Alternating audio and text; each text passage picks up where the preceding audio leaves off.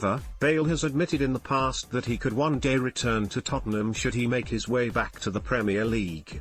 "Tottenham will always have a place in my heart," Bale said in 2014. "I hope the fans still love me even though I've moved on. I love Spurs fans, you never know, I could come back one day." From the moment Madrid put the offer in, it was difficult. "Tottenham was somewhere I felt so comfortable and so happy. Tottenham are determined to add a forward to their squad before the transfer window shuts, with son Heung-min and Lucas Moura currently having to deputise up front. Olivier Giroud is an option, but Chelsea are reluctant to let him leave without recruiting a hitman to take his place at Stamford Bridge. Let's block ads.